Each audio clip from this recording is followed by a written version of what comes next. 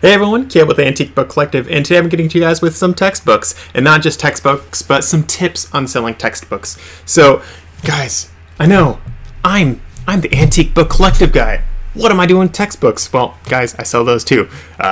Newsflash, I don't just sell antique books. I know some of you guys have thought that. I know the channel name might be a little bit misleading, but I try to make it evident in as many videos as possible. I don't just sell antiques. I sell some vintage ones, and I sell some new ones, and I sell some textbooks that are new ones. So with all that said though, guys, my biggest tip for selling textbooks, I mean, I have quite a few tips because I have been selling them for a few years, but my biggest tip, guys, is when you buy textbooks, list them right away. So guys, I got these textbooks. You remember that post that I did on the 2nd? I listed all these books on the 3rd, the day after. So I got home, took a couple of the books downstairs, and I listed the textbooks first thing that I could. So these textbooks, guys, they were in that little tote with the yellow lid in the post that I did, in the short sneak peek video that I did. This is, of course, not the big video I was promising, but this is just a little bit of a heads up sort of thing. I actually probably will be releasing this not on schedule, probably not on Tuesday. I'll probably be dropping this maybe even today, Saturday, but we'll see. But guys, I really wanted to share this because I want to share it now, actually, because I sold these not even an hour after I listed them, just these 3. I have a stack more over there of other textbooks that I hopefully will sell by the end of the weekend. We'll see. But the problem with textbooks, guys, the reason why you need to list them as soon as you can is because, end of the day, textbooks like this, they can only be good for 1 year sometimes. Some of them might be used for 5 years. Some of them might only be used for 1 term. That sort of thing. The problem with textbooks, guys, is think about it as like the ultimate fad. So you guys remember Silly Bands, you guys remember those fidget spinners, you guys remember Walkmans, all these sorts of things. They have their season, they have their time, and then they are not just not famous anymore. People won't even buy them. So many of these things, yeah, sure, someone might buy these Silly Bands and whatnot 30 years from now because it's oh, remember that vintage toy? But for textbooks, it's not that way. You have to sell these well, actually, some people will buy a textbook 50 years later, but most of the time, textbooks, guys, you will get the most value for them when they are actually being used in colleges. Some colleges, they will continue using some of the older textbooks for years and years and years, but the value for those textbooks, it goes from when they first come out, they might be worth $200 to the next year they could be worth $5. They could be worth $3. These books go from insane money for you to make to absolute nothing. And because of that, guys, you want to list these as soon as possible. So with that said, what do I mean by that? Do I mean throw them on Amazon, all these sorts of things? So I just want to say a little bit of a disclaimer. If you guys are brand new to this business, if you are doing Amazon FBA, you might not want to send all of your textbooks into Amazon FBA because Amazon, they actually do bar you from selling some textbooks. There are a lot of different things that they bar sellers from selling. They accept you with some random textbooks. They don't accept you with other random ones. I don't know the exact rules for how they choose those things. I think they smoke some crack and then choose. That's just my opinion. I don't do Amazon anymore either, so I don't know all the latest rules. That's just what my experience was. So I know of a lot of sellers that sell their books exclusively on eBay for textbooks because, again, Amazon's rules are just so finicky sometimes. In addition to that, I know of a lot of sellers who do Amazon who use merchant fulfilled instead of FBA for the textbooks, because that way they can get the book listed right then and there, as opposed to sending it into Amazon and having to wait for a week or 2 weeks potentially, which, again, guys, you want to get these textbooks listed as soon as possible to make sure that they actually sell, because if you don't sell them within the first week of a term, first 2 weeks of a term, or preferably a month before the term starts, then you are going to probably get stuck with these books. You might have to wait until the next term, or you might find that this textbook is no longer being used at all, so your book that was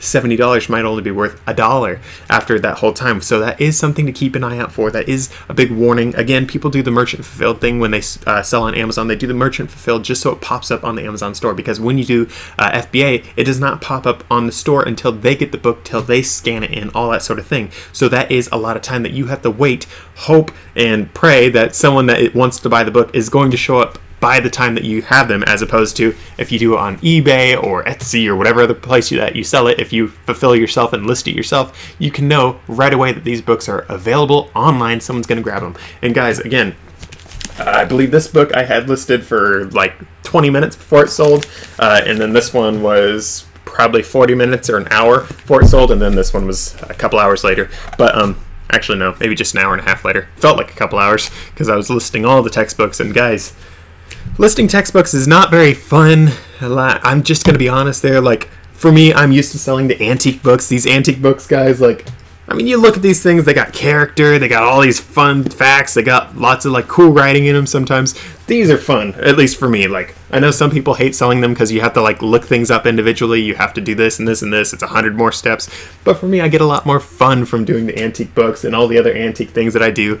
That's a lot more fun for me, so, I mean, it's not just, like, just a job, it's like, I'm exploring history. Look at this. Look at this. And guys, again, I'll be going over in that. I know I did the sneak peek thing. I will be doing a longer form version of that. Hopefully. Ooh, what if I did a live stream of that one? That'd be interesting. Don't know if I'll do that because now it's in the messy area. I moved all the books to the death pile of awesomeness to list. It's gonna be painful, guys. But maybe we'll see what I end up doing for that longer form video, because I do want to show you guys a lot of the books, because a lot of those books are incredibly awesome. Probably even going to do a whole lot of shorts also for that. But with all that said, sorry for the little aside there. Back to the textbooks, guys. So besides just wanting to list them right away, you do want to do quite a few other things with your textbooks. For me, I like to price my textbooks at the bottom of the market. I might have one that is like new. I'm going to price it like it's good or very good. The reason for that, guys, the reason why I do my pricing like really severely lower than everyone else is I want to make sure that they sell. And because I know that I'm not going to ask for top dollar for a lot of these things, I normally try to spend as low as I can. So I actually got all the textbooks that I got for free, which is a little bit more affordable than $1 each or something like that. So I can afford free. I hope you guys can afford free as well. If you do want to get some free textbooks to sell on your store, or potentially just really cheap ones, a lot of students at colleges will actually donate their textbooks to the college itself after their term, after they are done with school. So you can actually reach out to the college libraries and stuff like that, ask for their administrator dude for the library, whatever that is, and then be like, hey, do you have any books? I'm a bookseller. I will buy books off of you. Can you just let me check them out? Can you show me them? That sort of thing. And that can be a great way to get a lot of these books. A lot of colleges will throw out textbooks as well. You can reach out to the folks that deal with that. I got these from a college. That's the reason why I mention it. But with all that said, though, guys, there are a lot of textbooks that you can get. I recommend listing them right away. You guys don't have to price like me. I like to price at the bottom. I like to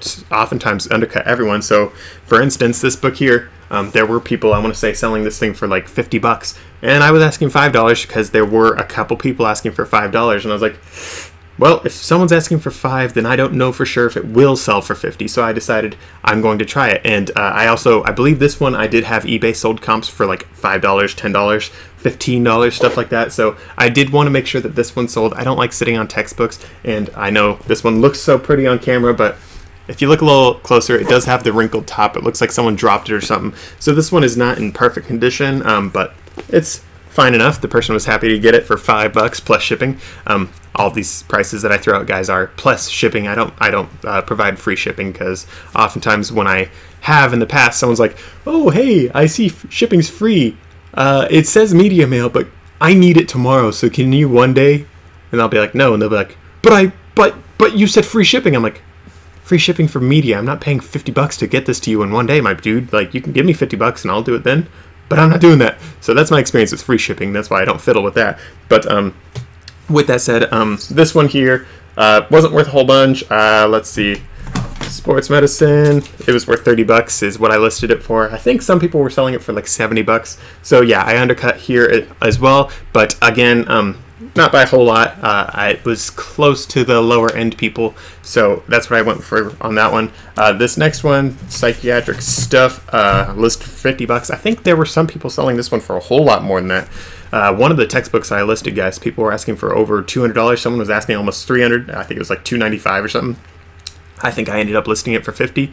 So that is sort of my evil strategy for listing some of these books. I know so many other resellers are going to be like, "Oh no, you're the devil. You do the race to the bottom sort of thing. You're so terrible." But at the end of the day, guys, I'm not here to sit on a book if I get it for free. I'm not going to sit on it forever. I'm going to try to move it as quickly as I can because, especially when it's a textbook, it takes up a lot of space. And end of the day, also, I paid nothing for it, so I don't have to make my normal multiple on my money, which I normally like to make. I don't need to make 10 times. I don't need to make 20 times, 30 times, 50 times. I paid nothing, so I can charge a whole lot less. I know that the one book that I said I did $5 for, yeah, I don't like selling them that cheap whatsoever. That one, I accidentally, I guess, threw it into the pile. And yes, I know I could have thrown it away instead of listing it, but I had already taken the picture to put in most of the work. So I was like, okay, I'll just list it. Quick listing. Who cares? Let's see if it sells. So that one is an exception to the rule. But normally I try to do at least 25 bucks per book that I sell. Reason for that, I've gone over in other videos. You guys can check that video out on my channel. The reason why I don't sell books for less than like 25 bucks is one, $15 is the other price point that I don't like doing. Like if it's below 15, I like 99.9% of the time will pass. Again, I went over that in another video. I recommend checking that out if you guys do that. I had one person comment and be like, oh, you're just complaining, but there's business stuff in there too. It's not just complaining. If you don't like it, stop watching it, you know? If you guys made it this far, I hope you don't hate me. But with all that said though, guys, I hope this video was helpful. I know that it might cause some drama. If you guys do hate me for doing the whole race to the bottom, I'm sorry. I don't normally do the race to the bottom except for when I'm really trying to move inventory. By and large, I will price myself in the middle of the herd, higher end of the herd, top of the herd, depending on the book that I have, depending on the rarity, all that sort of stuff. I do that quite a few times, but sometimes with some things, especially textbooks, cough, cough, almost only textbooks, I will do the race to the bottom just because I want to make sure that these things move. And in addition to pricing these books lower than everyone else, I normally also do the promotion. Actually, I think I have promoted listings on all of my books right now, but I normally do that as well just to make sure that people see them, to make sure that they move, that sort of thing, because as I said already, textbooks, guys, if you don't sell them lickety split, you might sit on them until Jesus comes back. Some of these books, guys, it has to be read, has to be bought, has to be sold right when everyone is doing it, or else you're never going to do it. Because let's face it, this book right here on the bottom might be good this year, might have been good the last 5 years, but they might put out a new edition next year, and this one won't be worth anything. Same with all these other ones. Some books, they put out new editions every single year. Personally, I think that is the stupidest thing in the universe. It's just a stupid money grab thing, in my opinion, because really, the world does not change in 1 year. The world doesn't change in 1 day, so you don't really need to update your textbook every single year. If there are updates to fix typos, then you should give me a refund on the one that has the typos. That's what I say. I just think a lot of this stuff is stupid with a lot of textbooks. Same as a lot of the other things with college stuff. But with that said though, guys, final time. List your textbooks as soon as you can. I know I've said that quite a few times, but I really want to just get it through all of our thick heads, especially my thick head, because there have been so many times that I've sat on a textbook way too long and ended up having it just sit until perpetuity, which, of course, I don't have many books that I sit on for that long, but there are some that I do sit on a whole lot longer than I want, and I end up having to sell for a whole lot less than I would have been able to get otherwise. So with all that said and done though, guys, thank you for watching. I hope this video was helpful. I actually am going to be making a reseller rule video on this in a few shakes, so hope that helps as well. If you guys liked this, be sure to hit the subscribe button up there. Check out one of my other videos, and I'll see you in the next one.